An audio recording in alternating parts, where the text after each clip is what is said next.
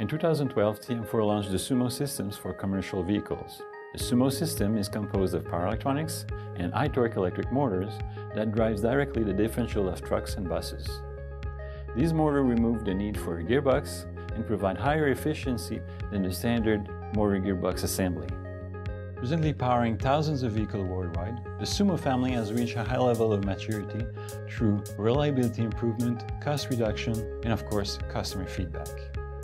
Meanwhile, our R&D department developed new motor technology that increase performance at lower cost. Previously, the technology found inside TM4 electric motors was based on surface-mounted permanent magnets placed on an external rotor. Now, we also offer motors that implement variable reluctance in the external rotor design. This resulted in a technology that reduces by 25% the amount of rare earth magnets used in the fabrication of the motors. Even better, variable reluctance widens by 45% the torque speed curve compared to previous technology in the same package dimensions.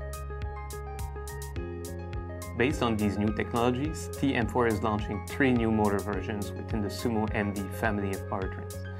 This means that to serve the medium-duty commercial vehicle and bus market, we now have 5 different powertrain options.